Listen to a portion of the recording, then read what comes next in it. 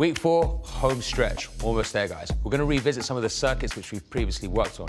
You're gonna notice you're stronger, more flexible, and have more accuracy. So when performing these exercises, you're gonna move through them faster through the fitness you've accumulated over the last few weeks. So let's attack these circuits with confidence.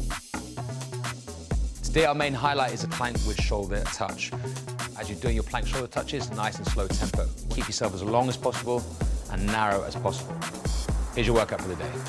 So for today's circuit, we begin with the plank with shoulder touch, moving on to a kettlebell swing, then into a spider push-up, followed by a front squat, moving into a TRXY fly, followed by a Bulgarian split squat, and we finish on that plank with shoulder touch. Have a good workout, guys, and don't forget to screenshot.